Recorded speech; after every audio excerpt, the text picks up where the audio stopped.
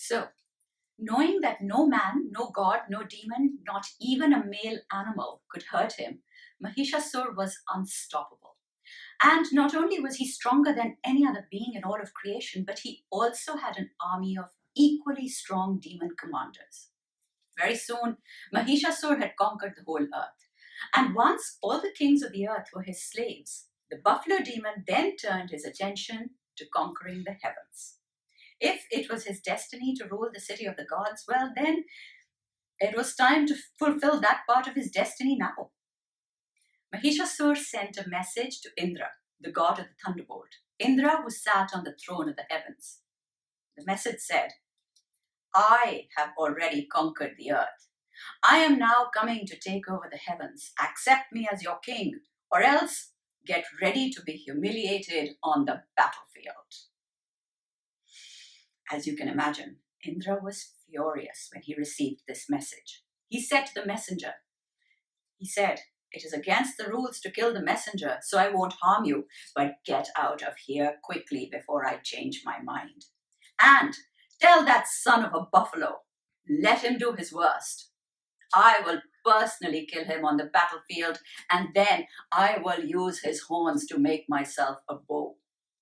When Mahishasur heard Indra's message, his eyes turned red with anger and he bellowed so loud that it almost dislodged the earth from her orbit. He called his generals around him and he said, gather your armies and come with me. And I want you to come with me not because I need your help. As you know, I have the great gift of Brahma himself. No man or god has the power to defeat me. I could smash all of those so-called gods just by myself, just with my hooves and my horns. But we must show them how great is the race of the demons. We will go there majestically in all our numbers. Let there be awe and fear forever in the minds of everyone who sees us. Bring together your armies and prepare for battle. Meanwhile, back in the heavens, Indra was starting to get rather nervous. He already knew that the buffalo demon, was a master of illusion. He knew he was a shapeshifter, and he knew he could not be defeated by any man or any god. But when his spies told him about the size of Mahishasur's army, Indra began to seriously panic. And in his panic, he called for the great and wise Brihaspati. Brihaspati was the guru to the gods. He was the advisor to the gods. And when Brihaspati arrived, Indra threw himself at the guru's feet and he said, help me. Mahishasur is undefeatable.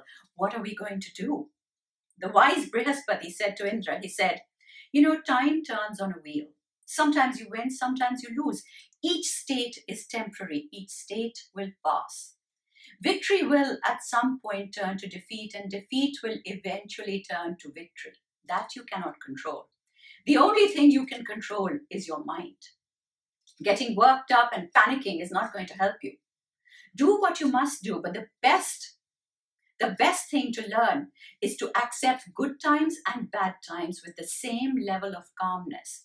Because if you are calm and patient, then when the bad times come, they will not seem so bad. It was very good advice, but unfortunately, Indra was not prepared to listen. He said to the guru, you can't win battles by being calm. Calmness and patience is for teachers and hermits like yourself. For kings and warriors, it is about power. I will kill the demon in battle. I will. All I want from you is to chant your prayers and remove the obstacles from my path. Make sure that victory will be mine.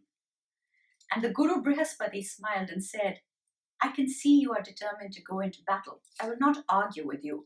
But as for making sure that you win, I'm afraid I cannot control the future. Whether you win or lose is your destiny. I cannot change what will happen. But trust me, you will always have my blessing. Go, make your plans and do your best.